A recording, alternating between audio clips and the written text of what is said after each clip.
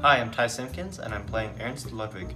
He starts off one way, like you think that he's a really nice, loving, fun person. But then his personality just kind of alters and shifts throughout the show, and you realize he's not really who you thought he was. Once you see the show, you expect him to be this hard, brute guy, but he's just a nice, fun person.